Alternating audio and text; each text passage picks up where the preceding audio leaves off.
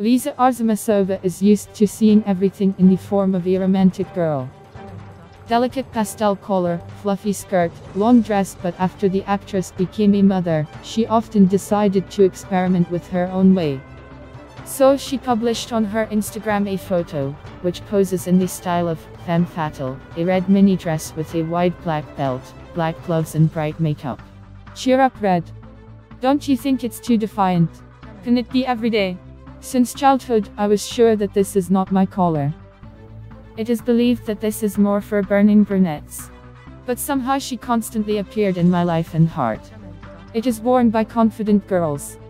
Lisa, it suits you, the subscribers commented.